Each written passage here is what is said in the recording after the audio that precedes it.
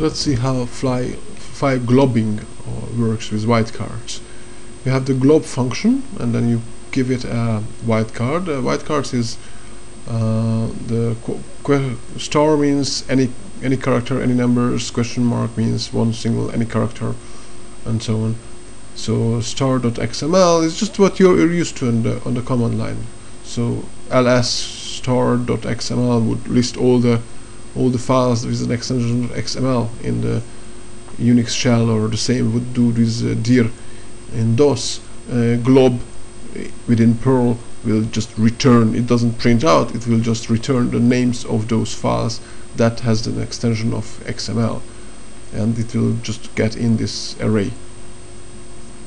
It works in the current directory, but if you, for example, here you put a path name in this variable bindir, and then you run glob where you say bindir, and within there the star.pl files and the space and the same directory star.pm files, then it will list all the, put in the array, all the files in that directory that has either pl or pm extension.